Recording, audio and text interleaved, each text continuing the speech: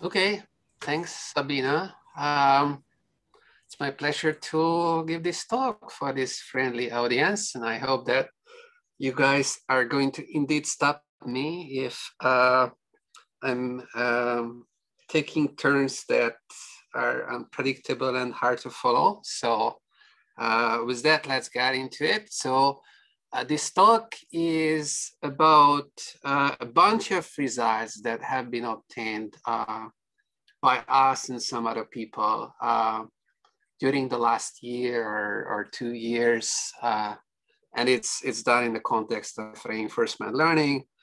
And I'm pretty excited about these results. So I just want to convey some like general view about like, where is this field going and what are these exciting results? So the title is Hardness of MDP Planning with Linear Function Approximation. We'll absolutely break this down, so don't worry about it. But let's start with some big questions. We have these beautiful pictures about various successes of RL in various domains. And we see this, and then one must be wondering about, okay, why is this happening? Why are these R algorithms successful? What makes them work? When can we expect them to be successful? Maybe we don't want to stop there.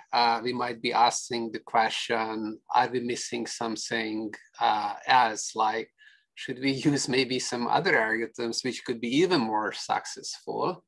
Or should we be just happy with the algorithms that have been proposed so far?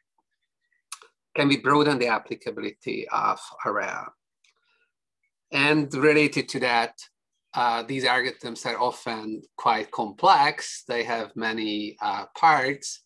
Which of these parts are important for these successes?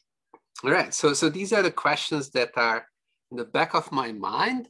And I usually like to translate these questions to some crisp theoretical questions. So that's what is going to go on today. I will try to do this today and then show you how I'm trying to answer these questions by using tools of theory. So for this, first we need to talk about what we mean by success. And for success, I'm going to postulate there are at least 3 requirements. One is that we want our tools, algorithms, methods to be flexible, general. And I will be more specific about in what way I mean this. But at a very high level, this is what we want, right? Like you want your algorithms to be quite generally applicable without being too concerned. And you also want to have effective algorithms that do their job that they are supposed to do. And you also want to have efficient algorithms. I guess in general, unrelated to reinforcement learning, this is what you want when you are designing algorithms. And so today I'm going to be a little bit more specific than this. This is very general. So I'm going to propose a very specific set of requirements that I like to use for thinking about these questions in the context of reinforcement learning and in this case, planning in the context of today's talk. So regarding flexibility or generality, I'm proposing that this should be viewed as the requirement that the algorithms should work in conjunction with functional approximation techniques, because this is what makes us hopeful that we can tackle these huge planning problems or reinforcement learning problems. So this is a requirement for generator flexibility. For effectiveness, we want the algorithms to be as good as they can get in the face of like whatever functional approximation technique is thrown at them. and whatever MDP they are put into, right? So if there is a good fit between the MDP and the functional approximation tool, we want the algorithm to take advantage of that. If there was no good fit, there is nothing much that you can do. And maybe you allow a little bit of extra gap in terms of the performance compared to the best possible that you could achieve. Just for allowing a little room for playing around. And then efficiency is just going to be the usual thing. It's we want polynomial time algorithms, but we could be more demanding. We could say that, well, I want linear time algorithms or whatnot. Like, but I think that this is a good start. Everyone can replace the efficiency requirement with their own favorite requirements. What's important here is that there are 4 quantities mentioned in this runtime guarantee. One is the planning horizon. If you think about that, you're planning for 8 steps. In these counted problems, this would be, effective horizon. Then that's the runtime should not scale very badly with the planning horizon. Similarly, runtime shouldn't scale very badly with the number of actions. If it should scale at all with the number of actions, but okay, let me just allow myself to include the number of actions for now, and later we can discuss requirements which would do away with that. This quantity there, that's dimension. So that's the number of features that you use in your linear function approximator. And 1 over that is this extra little gap that you allow your algorithms to introduce in terms of its effectiveness, of how close it is to the best possible. And you want to the algorithms to be proportional to the inverse of this gap, so they don't, like, they're not too slow.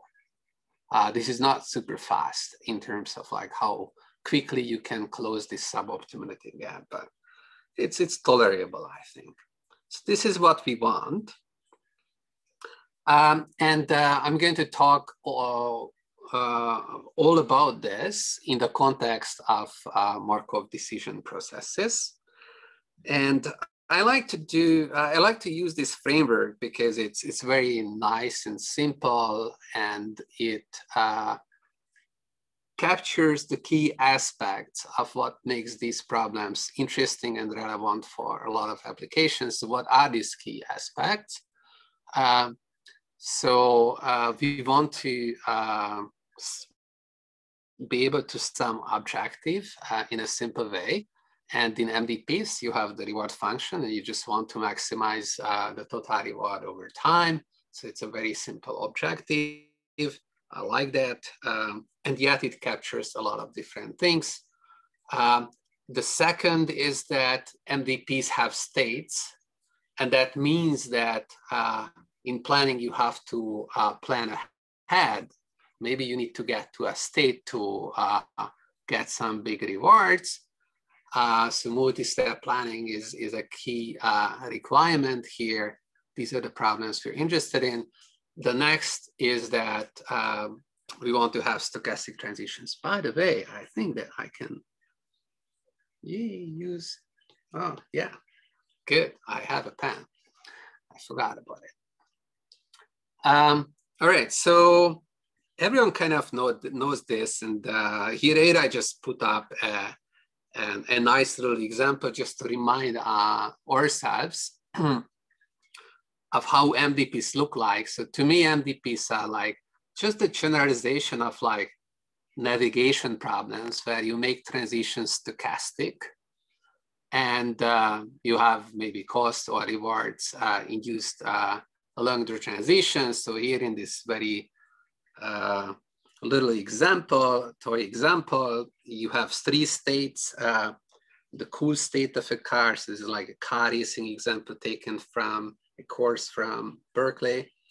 And there is another state where the car is warm, and then there is a third state where the car is overheated or toast. And you have for every state 2 different actions that you can take. You can go slow or you can go fast. And if you're going fast, let's say in the cool state, then with 3/4 of probability, your car is going to stay cool. And with 1/4 of probability, the car is going to get warm. So you move to a new state as a result of taking an action. And while doing that, you also incur some rewards. In this case, going fast is rewarded for whatever reason. So we got a big reward of 10 if you take the action fast. And this applies to the next state as well and the final state. No, there, that doesn't apply. We'll come back to that a little bit later. So if you take the slow action, then the next state is just the cool state. It's kind of sensible. If you take the slow action in the warm state, then maybe you stay warm with probability 1/2, and with probability 1/2, you might cool down, you get a reward of 1. And finally, if you take fast in the warm state, then your car may get toasted. It will actually get toasted right away. With probability 1, you get a big reward for that, but after your car is toasted, it cannot do anything. Whichever action you take, slow or fast, you don't get any rewards and you stay in a toasted state. So sad end, if you want to maximize reward in this example over time, then clearly you shouldn't be taking the fast action in the warm state. Well, a little bit of thinking, you realize that, well, in the cool state, you should always take the fast action. In the warm state, you should never take the fast action. And that way, you're gonna be happily collecting rewards. And if you sum up all the rewards, like you're gonna see that it's infinite. So either you take a finite horizon version of this when you, after 8 steps, you're gonna cut off the episode, or maybe you're gonna introduce a discount factor that everyone knows the way it works, that like if you incur a reward after T steps, then gamma to the power of T is going to scale down the reward. So the rewards achieved further away in the future versus less. All right, so the performance objectives are thus to collect as much reward over time. And these induce, the performance objective induces these value functions. I assume that everyone kind of knows this basic stuff about MDPs. So I will go relatively fast, I guess. Already spending quite a bit of time on this, but I just want to make sure that everyone kind of is on the same page. So these value functions for a given policy. So what is a policy? So in this case, a very simple policy would be like, whichever state you are in, you have a set way of choosing some actions. Maybe the policy could also use information from the past. It doesn't really matter. And in the MDPs, you would have no advantage of doing that anyways. So if you have given a policy, then for every initial state, if you run that policy, you can collect some reward, maybe use sum the rewards up in a discounted fashion. You can take the expected value of them. That gives the value of the policy of that state, okay? So that if you do this for every possible state, here there were 3 states, then you get what's called the state value function of the policy. And the optimization or planning problem is to come up with a policy such that this value is the largest possible in every possible state. Miraculously, there exists such a policy. And if you actually know the best possible values, which are usually denoted by V star, and this is called the optimal value function, then the optimal value function basically captures everything almost that you want to know. So if you do what's called a one-step look ahead planning, given this optimal value function, then you can very quickly figure out what policy to use. Basically, you try every action and you see where the actions leads and what reward it incurs, and And if it lands in some state, you just assume that from that point on, the process is going to give you the optimal value. And then you calculate the index or the value of every action this way, and you take the actions which are maximizing these one step look ahead values, and that is an optimal policy. That gives you an optimal policy. So the summary is that knowing V star is really great, and you can introduce this variation, and it's useful to introduce this variation when you assign values to state action pairs given a state, given an action. You start with that action, and after that you follow the policy to get some values. So that's your action value function for the policy. And then similarly, the optimal action values are the ones that any policy can collect in the best possible case. And the nice thing about the action value functions is that in the one-step look-ahead calculation, we had to use the structure of the MDP, the transition structure and the rewards. Here, knowing just the optimal state action value function, it's enough to maximize this with respect to the actions, and then you'll be optimal. So this was just basics. Everyone kind of knows this. Okay, this is great. But how are we going to do this? Like, how are we proposing to do these things? So if we calculated V star or Q star, we would know what to do. And this assigns to every state and action a real number. But how many states are there in an MDP? So here are the examples from my opening page for this dexterous arm example. We have a continuous state space, and it's roughly 60 dimensional. So it's uncountably many states, right? Like you can't really just like calculate this function and store all the values.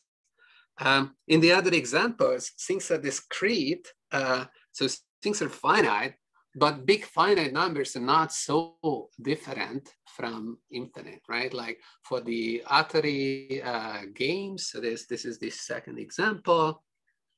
The number of states is roughly 10 to the 38. The number of Go positions is even bigger, 10 to the 172. And the number of positions is backgammon, which was the game where first we saw some big successes for Ariel, and back in the time. It's a little bit smaller, but it's still quite big, 10 to the 20. So you can't really hope to store that many states in a computer. So you really have to do something else. So it's great to realize that Q star, knowing Q star would be sufficient, but that's kind of not enough. So what really does make these algorithms work on these examples? Well, I claim that there are 3 ingredients at least.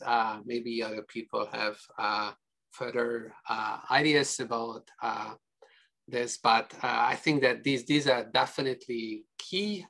We have simulators, and we have large compute, and we have large neural networks, in all of these examples. And if you think about it a little bit, if you have a simulator and you have large compute,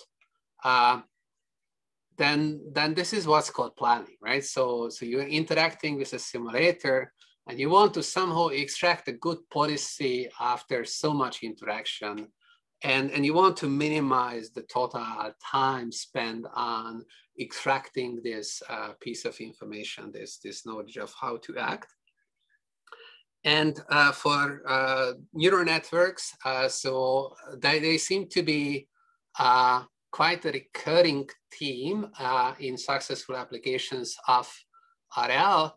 And yet I'm going to propose that we should take a step back and just study the linear case. So if you want, linear function approximation is also neural networks. It's just very simple. The non-linearity is just not present. And I say that we should try to understand what makes these algorithms work first in the linear framework, and then we can go back to the neural networks and then re-ask the same questions. Neural networks definitely bring in extra complications, but before we sort out the linear case, I don't feel that we really do have much of a chance of sorting out in a reasonable way what makes these algorithms work with neural networks.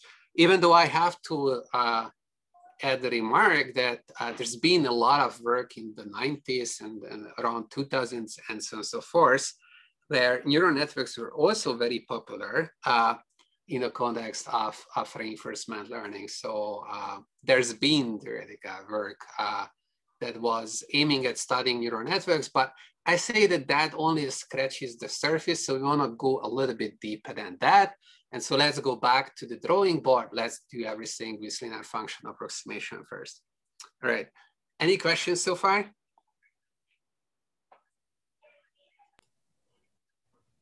Is there anything fundamentally different about using games rather than just planning in an environment that isn't trying to beat you? Oh, whether, yeah, like the self-play aspect, I think I'm not going to attempt to understand whether self-play can be a successful strategy to develop good game engines, so to say. So yes, there is something special. They are expected to be more difficult, if anything, right?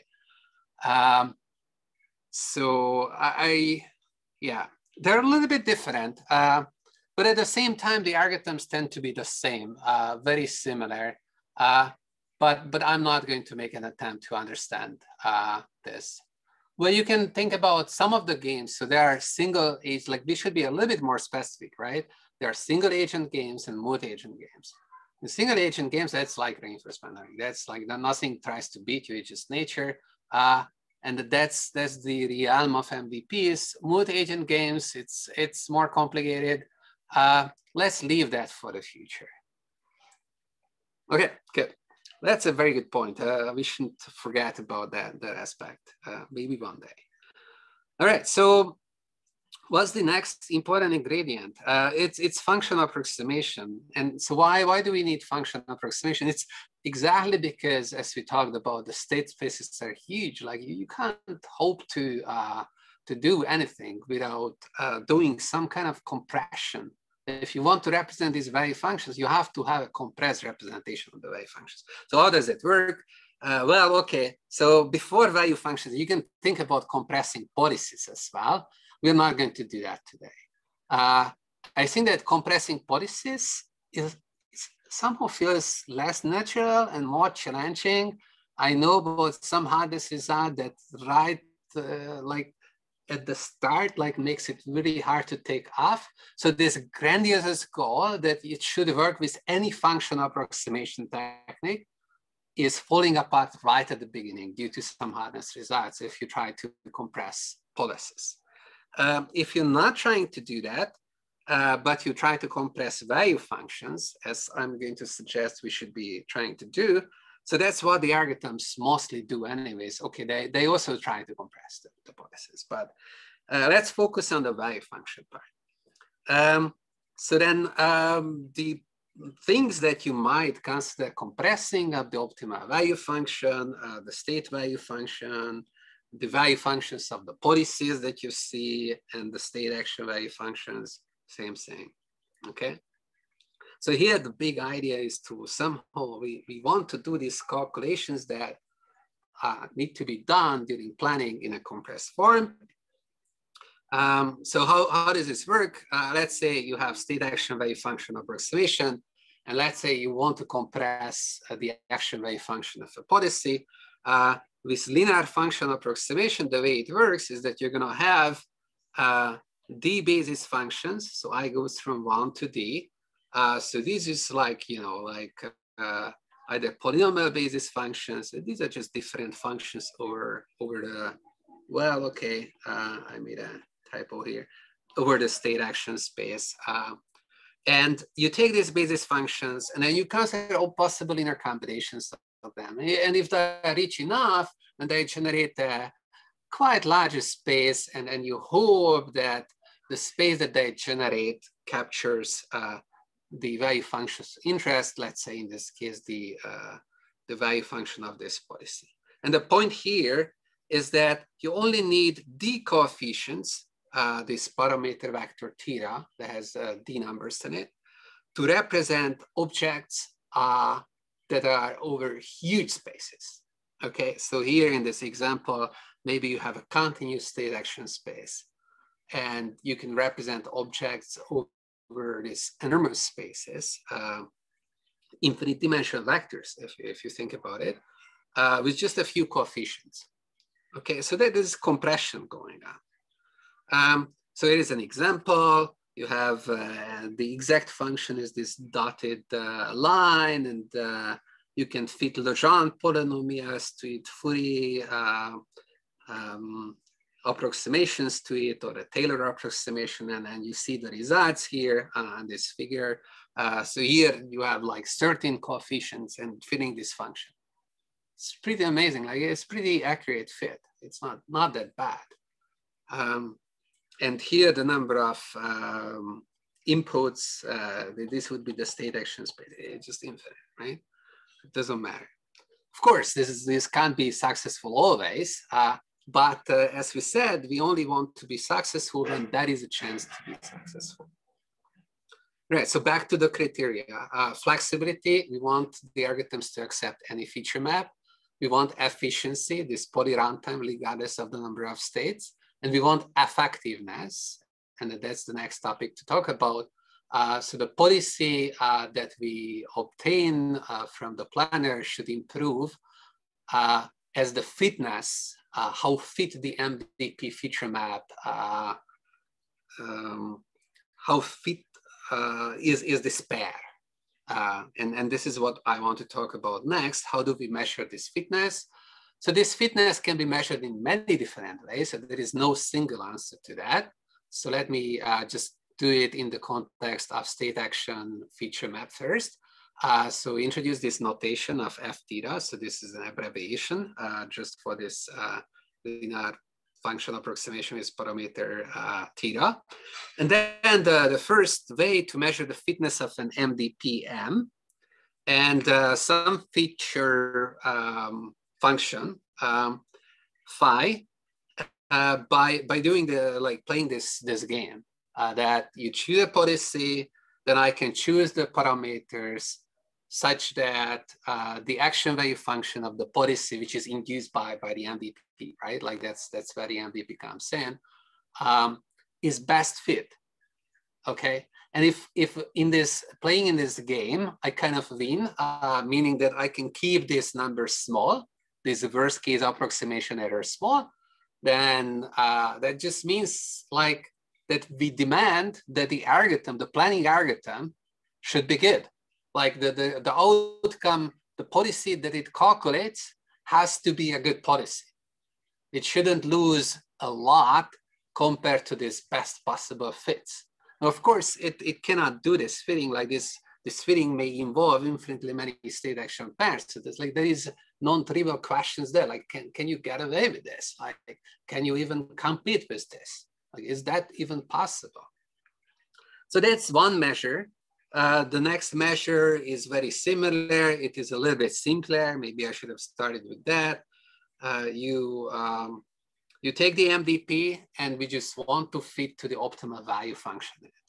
And if this fit is good, then we demand that the planner returns good policies. Of course, we don't demand anything if this fit is not good, right? So it's like, we just want this generality that like someone else comes up with the feature map, and if they are able to do a good job, separation of concerns, modularity, right? Then our algorithm can take advantage of that. Okay, so this is the aspect that I'm after, I want to investigate. There are other criteria like, okay, for people who know what the Bellman operator is, you apply the Bellman operator to a function and like, how big is the residual? If the residuals are always small, that's kind of like a closeness assumption. And that's also a measure. And these measures relate to each other in certain ways. So we can study these questions then. You can do the same with state feature maps. You can define the same type of quantities, and indeed people are doing this. This is what classically have been proposed already in the 60s by Bellman and co-workers to use linear function approximation for these compression questions.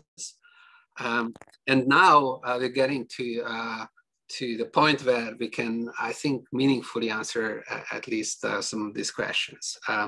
Okay, so when to expect these errors to be small? Well, you might be very skeptical that these errors are ever going to be small. Well, one bad news is that if they are not small, then of course, like you can't hope the algorithms to work well. But the not so bad news is that, well, there is a lot of redundancy, a lot of times in the way things are encoded, like not all states are important. So in this case, you have this visual Monte-Carlo and there are these two flowers and then they are blinking and changing and it doesn't matter for the physics, right? So it's redundant, like you can factor it out. Like from the point of view of value functions, the state of the flowers just doesn't matter, right? I don't want to go into this too much. Yeah? I just had a quick question about those measures of error. I was wondering, is it sort of contextually dependent as to which measure you would like to use generally, or? No, I think that we have to understand the relationship between the measures, and we should work with the weakest possible. And if that is not possible, like it's not possible to come up with reasonable solutions with the weakest possible measures, then we have to consider the alternatives. That's how I view this. So this is more like a menu of things. Right, okay, thanks. So the only principle is that, okay, like if one dominates the others, like it's weaker, then sure, like let's start with that. We'll talk about that a little bit later. So features capture redundancy. So if you, for example, have a big state space, but you can group states together and all the states act similarly with regard to rewards and transitions concerning group identity of target states, then you have a way of compressing the MDP. So you can create this partitioning and then you can create a feature map that just indicates which partition a state belongs to. And with that, if there are not too many partitions, you can have as many states as you wish. You compress the MDP. In this case, all these measures are going to be small because there is nice closeness properties. So all the value functions live in a feature space induced by the features and everything is really nice. Okay, so we know of nice cases and we hope that in the applications, people design the feature maps in a clever way such that these error metrics are not too bad. And then the question is, can we design algorithms that take advantage of this? To talk about this, we should also clarify what we meant by the planner's efficiency. So to finally come to like some more formal definitions. And so in terms of efficiency, what we are looking at here is that you have a planner and then you have a simulator. And the simulator not only gives you, we will see what it gives you, but it will also tell you features. So the planner starts with being told that you should come up with a good action, and an action that is somehow good at this initial state as not. And it's also given the features. Let's say you have state value features. So it also given the features of this state. And then a planner can go and consult this simulator. So the simulator is treated as a black box. The big advantage to that is that the planner doesn't need extensive description, extensive form description of the MDP, which would take just too much space, right? Like if the number of state action pairs is infinite, like you can't have that, right? But you can access a simulator. You send a state action pair to a simulator, and this should be a state usually of that you have encountered in previous course. And then you will get back a next state, the reward, and maybe the feature of the, not maybe, but definitely the feature of the next state. And you go on, okay? So you get all this information. So then the planner can repeat this process until it decides that, well, I have enough information, I did all my calculations, and now I can output an action. And so then it outputs the action. And so in terms of efficiency, what matters here is how much time you plan in, you spend in this planning loop. Okay, so that's the compute time. Sometimes we calculate only the number of queries submitted. sometimes it's obvious from the planner that, okay, like if the number of queries is small, then the compute time is small. Sometimes that's not so obvious. Sometimes we calculate the queries because we know that it's a lower bound on compute time, and we want to prove something that like no planner can get away without that much compute time. Then we just do that with query time bounds. Okay, so in terms of the last ingredient, which is like how effective is the planner? So the effectiveness is going to be defined in terms of the policy that is induced if the planner is put into closed loop interconnection with the simulated word. So you have the same simulated word as here, and then now this word actually makes the transitions according to the same transition probabilities that are used here in the simulator.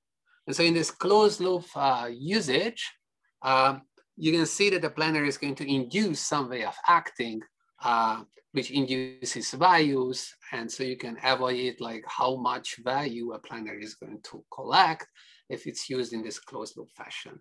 And the planner is going to be more effective if it collects more value. It's kind of the obvious way to think about this.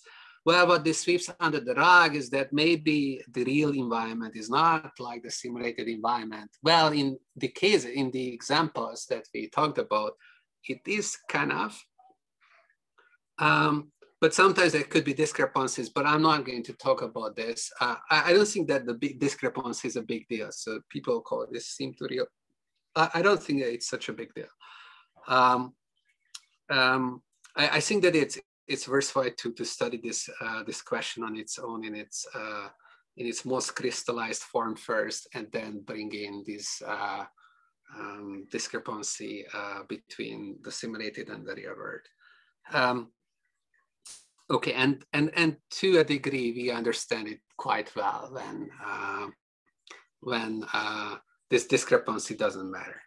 Okay, so coming to results, everyone's so eager to see some results after this lengthy introduction of the framework. So this, the first result I want to talk about starts with us asking the question, what would happen if in uniform error, I was given some features such that the features approximate all action value functions up to an accuracy epsilon. So epsilon is one of the quantities, and the other quantity is data. And I demand that the policy that the planner calculates is data suboptimal compared to optimal, okay? So if epsilon is small, then we expect that, oh, we should be able to keep up with the epsilon. We should be able to get a better induced policy from an efficient planner. And the question is, can we get this? And interestingly, the answer is going to depend on whether this desired suboptimality is smaller or bigger than square root d times epsilon. So there is this magical square root d appearing there, which inflates the approximation error of epsilon. And if the accuracy, the demanded accuracy or suboptimality level of the planner is smaller than square root d epsilon, this threshold, then there is a recent paper, and I would say that this was a breakthrough realization that in this case, this high accuracy planning is just not going to fly at all. Like every planner has to suffer an inflation of the approximation error of square root of d if the planner wants to call itself efficient. So if the planner cannot afford exponential runtimes in either the dimension or the planning horizon, the smallest of the two, so there's d wedge h, that's just the minimum between d and h, to make it fit the slide better. So if the planner wants to avoid this exponential cost, and it wants to say that, well, I can deal with any feature map. Okay, so we want flexibility, we want efficiency, and effectiveness, you can't have it in this case. And notice that here, this requirement was really optimistic, that for every policy that you encounter ever in the MDP, you have good approximation errors. So the action value functions are well compressible. Well, they could be well compressible, but if you're demanding too much from the planner, you won't have it. And the construction is based on, I won't go into the details of that, but it's based on high dimensional geometric arguments that in d-dimensional space, you can have 2 to the d vectors, which are near orthogonal to each other. So it's like, you might think based on your 3D geometry view that like the orthogonal vectors, the number of those is d, or is going to be low. But if you allow, you know, like some positive inner product, like 1/4, an inner product of 1/4 between the vectors, then on the sphere, you can place 2 to the d of these vectors, and they nicely fit. So the inner product between any pair of them is not going to be any disjoint pair of them, is not going to be bigger than 1/4. That means that they're nearly orthogonal. If you try one, you won't get much information about the other. And these are the feature vectors. So that kind of means that in this high dimensional space, there's this regime where like it just blocks you. Like you can't get too accurate information too quickly. And this relates to extrapolation. This relates to that in reinforcement learning, you need to reason about the actions that you didn't choose. You need to reason about the states that you haven't visited, and that's extrapolation. And the extrapolation error in linear function approximation in a worst case sense has to be inflated with square root d when it comes to the uniform norm. And the uniform norm is crucial here, but you can't get away without it. Like it's not a deficit of the analysis. It's just like, if we want these 3 things to demand them, you can't have it, right? So that was, I think, to a lot of people, quite shocking news in the field. So this goes back to this result by Simon Du, Sham Kekede, Ruseng Wang, and Lin Yang. It was published by Clear this year. Now, on the other hand, if you do not demand this really high accuracy, so the delta, the suboptimality gap could be, you know, like in proportion to square root of d times epsilon, this approximation error. Then the good news is that algorithms like approximate policy iteration that we all know and love, and DQN is basically doing the same thing, are going to guarantee to work, except some small things. So since you need to control the extrapolation errors, you can't just like blindly like make up at what state action pairs like you want to include in your training data and whatnot. You have to be careful about that. I don't really have time to go into that, but that's an important lesson. Again, that extrapolation error needs to be carefully controlled, and you need to consider this. There is no way around it. All right, so the next case is going to be when the optimal action value function, so that seems to be like a more relaxed condition, is close to your function space. And of course, if you only demand this, and you demand at the same time high accuracy planning, then things are not going to work for the same reason as in the previous case. So you have a blow up of error, you can't have that. If that is not the case, then you're going to have another fork. You can ask like, oh, am I going to have many actions? And if you don't have many actions, then we don't know the answer to this question. And if you have many actions, then you are hoping that, okay, maybe I also have some optimization oracle that can solve this argmax problem of, you know, like you have this function approximator approximating action value functions. You have your favorite theta, you plug it in, and then you might have many actions, but maybe this optimization problem can be efficiently solved. So even if that is the case, you can have many actions, and maybe in that case, you can get away with a good algorithm. So does there exist a planner that satisfies all these requirements? And the answer is, again, a big no. So this is a result by Gellert and Phil, with whom I was working over the summer on this problem. It just made it too odd. And this result tells you that, well, it's very similar to the previous case. So you just can't have it, right? So if you have many actions, then that's an obstacle, regardless of whether this optimization problem can be efficiently solved. It's just the number of queries that you need to submit is going to be exponential in the smallest of the dimension and the horizon. So I don't really have too much time to introduce this construction. The paper is online. Everyone can take a look at it. It's getting in better and better shape every day. I think we are just going to resubmit a new version to archive in a couple of days of this. But the main idea was to start from the construction of the Simon Du et al. Paper using the Johnson-Lindenstrauss lemma to give the features, and we want some parameter, some action out of exponential. We decided to choose exponentially many actions. So that was the key.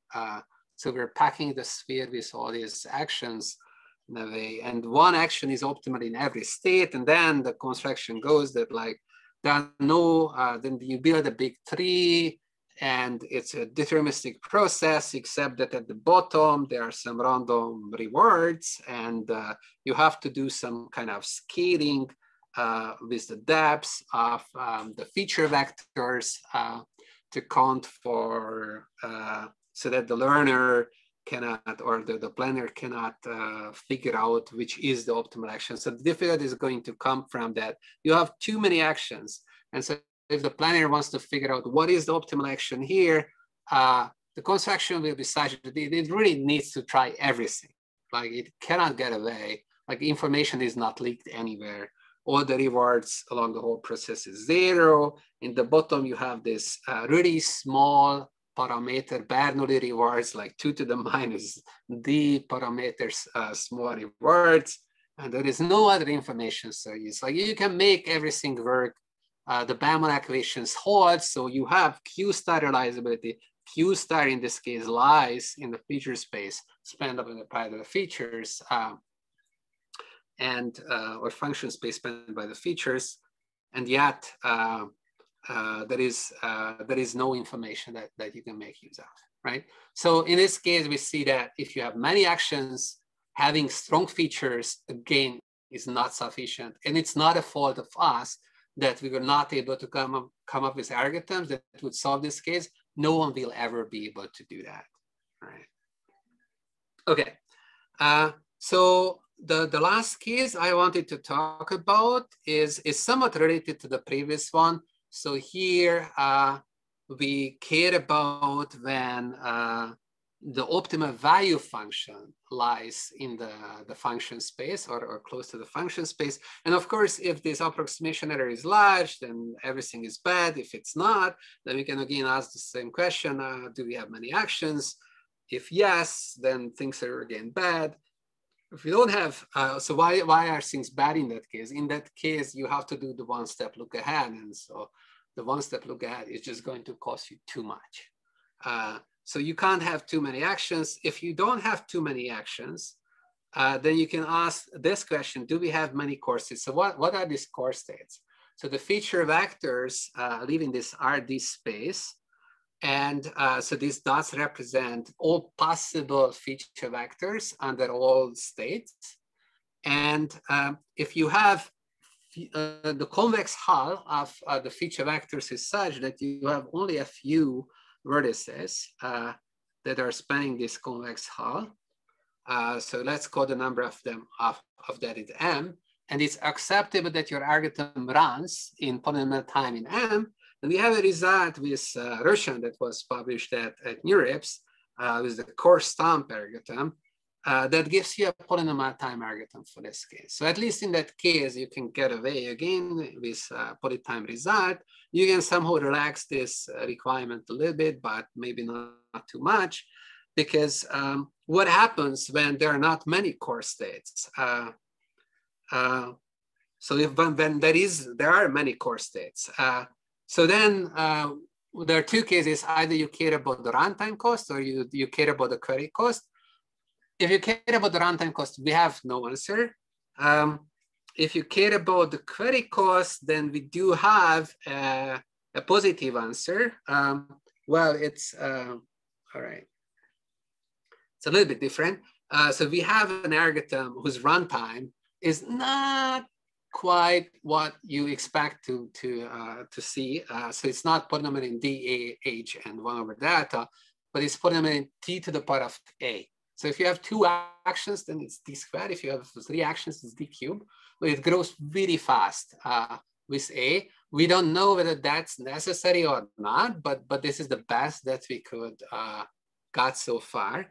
And so this is a new paper that's our archive. We call the algorithm the tensor plan algorithm. And just in a nutshell, this is an algorithm that works quite differently than your usual DP algorithms. It's an algorithm that kind of works with just keeping a hypothesis set about the feasible parameter vectors that could parameterize V star. And then it solves for an optimistic value for that given the initial state. And once it has this, it's going to test whether this parameter was indeed a good choice. And so it's kind of like a generate and test algorithm. So I can't go into the details, but at the end of the day, there is some nice math to it. You can tensorize everything, and that's how you end up with this T to the power of A linear equations. The nice thing here is that we don't use the max. Like instead of using the max, we kind of reformulate things in an algebraic way. We introduce some products, and then we can tensorize that, and everything becomes linear again after we do these tricks. All right, so my time's up. There are many questions. Would ADP algorithms, for example, work in the same case? And the answer there is, I'm guessing not, but I don't know. Is this algorithm going to be sensitive to errors just as much as all the other algorithms? Is it sensitive to reliability just as much as all the others? Does it extend to Q star reliability with few actions? We don't know. That's also an open question. All right, so the key idea today was that computation is important. It should be done in a compressed form.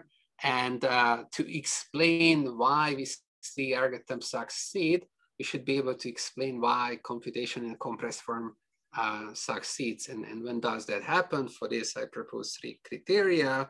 Studied this in the context of linear function approximation. And there are lots of lessons that I've learned personally. So in control extrapolation, errors probably matter. You really have to worry about that. The square root of D blow up in the worst case is unavoidable of the approximation errors. Least squares may be okay, but you have to control for extrapolation errors. That requires being careful of how you collect your data. And there are alternatives to ADP like this generate and test algorithm that I was talking about it. And it's not using bootstrapping in the same way. It's still using the Bellman equations, but it's doing something, things a little bit differently. And it also uses optimism. And already in planning, we see that optimism is quite important. So one big takeaway from all this is what I started to suspect it's the case that well, the original dream is that you're going to have this modular thing that, like, I throw a function, I throw a feature map at the planner, and it just works. And that seems that that may not be the case. So maybe the algorithms need to be tailored. Like you can't just like throw an ADP algorithm with any functional approximator with it. Like the algorithm may need to understand things about the functional approximators. Maybe some closer coupling between the functional approximator choice and the planet design is necessary. There is this modularity may not work as well as we hoped it's going to work. There are lots of parallel developments in batch and online learning. Of course, batch is harder, online is easier. Sim to real, I briefly touched it. Unobserved states, like that's completely out of the realm for this framework, except that the feature vectors kind of like allow you to talk about state aliasing, but this compressibility, it's kind of like a nice intermediate ground. If you are only able to compress the optimal value function and not the value function of all the policies or the dynamics of the MDP, then that means that you really did have some sort of latency. But it's maybe not the same thing. So that's why it's a nice intermediate ground. So okay, so that's it. Sorry for going a little bit over time. If people had to leave, that's fine. I can stay a little bit more, and but I do understand if people have to leave. That's fine. I'm happy to take questions.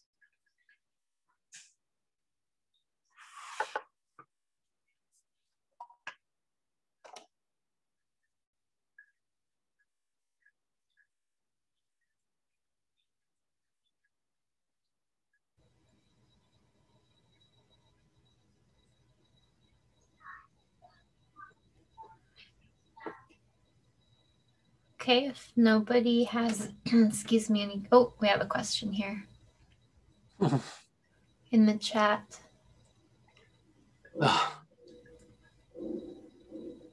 Well, at the moment I'm working on a course, you know. So I'm too busy with the course. After the course, I hope to return to these questions and focus on them a little bit more. I mean, like there are little things that we are tying up related to tensor plan, like little observations, but nothing really major.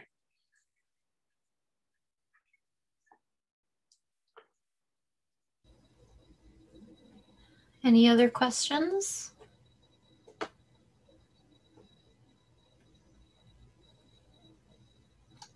So suppose all of these questions are answered. So what happens next? Like like you picked several different choices, like focusing on value functions, etc. Yeah. It makes a lot of sense to ask this question. I think that, okay, so first of all, in the process, as I said, I already learned quite a bit about how to design these algorithms and how to think about these algorithm designs. That's great, like, okay, like just take that. And after that, if all these questions are answered, I think that it's time to go back to the neural networks, nonlinear case, and then try to answer questions related to that. And obviously there are the related questions in the context of batch learning and online learning that other people are already trying to answer. But the number of questions, the open questions in this field is just so enormous at the moment that I don't think that we're gonna run out of questions anytime soon. There is no real danger that we will be left off. I mean, partial observability, obviously, like, how do you, like, what's the equivalent of this framework that I presented today for partial observability that leaves some hope?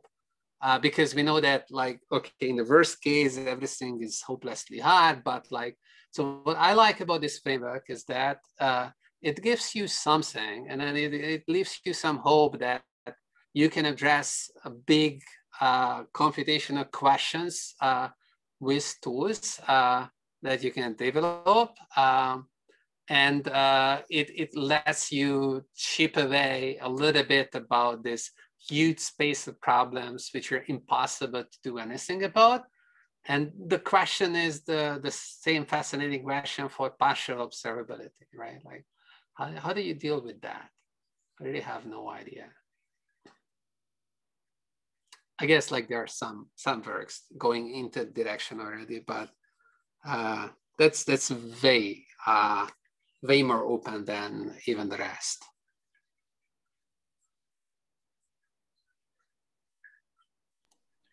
Do you have any intuition about like moving into asking the same questions, but with regards to nonlinear function approximation neural networks, whether it'll be fundamentally different in a lot of ways, or a lot of it will be somewhat similar? Or? Yeah, I mean, like the analysis that has been done in the past was basically a modular analysis where you somehow decouple completely the properties of the function approximator and the underlying planning or learning algorithm. That's an algorithm. And the big question is whether that's tenable or you're losing something when you're doing that. And at the moment, I'm thinking that maybe you're losing something if you just keep doing this. I didn't believe in this before. So in the past, when people ask me whether this modular analysis is a reasonable approach, I always said that it was. And now I'm not that certain anymore. So that will be very interesting to figure out.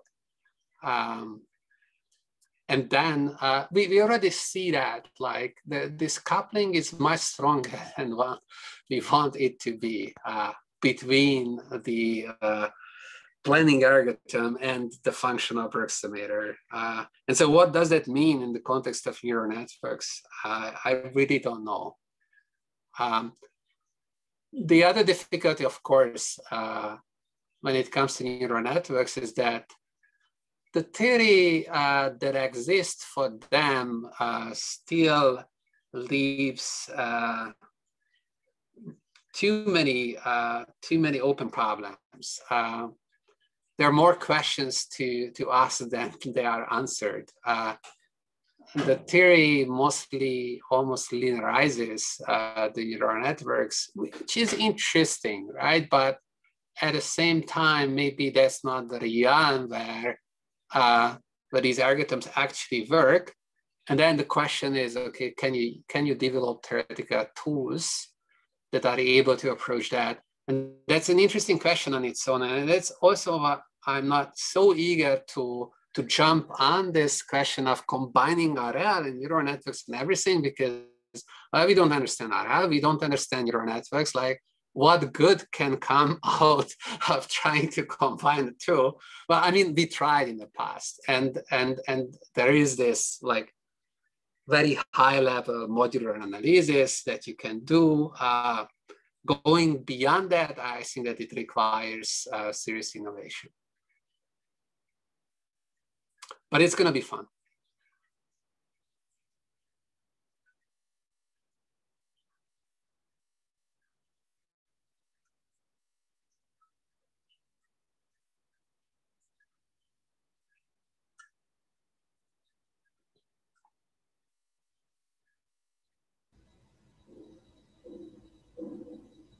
Does anyone have any other questions?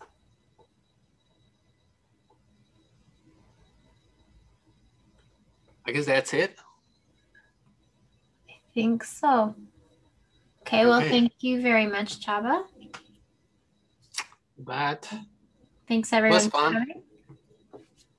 We're happy to have you, so anytime. Yeah, if people have questions anytime, I'm around, right? Like Slack, whatever. I'm going to put the slides online if anyone cares. Sure, thank you.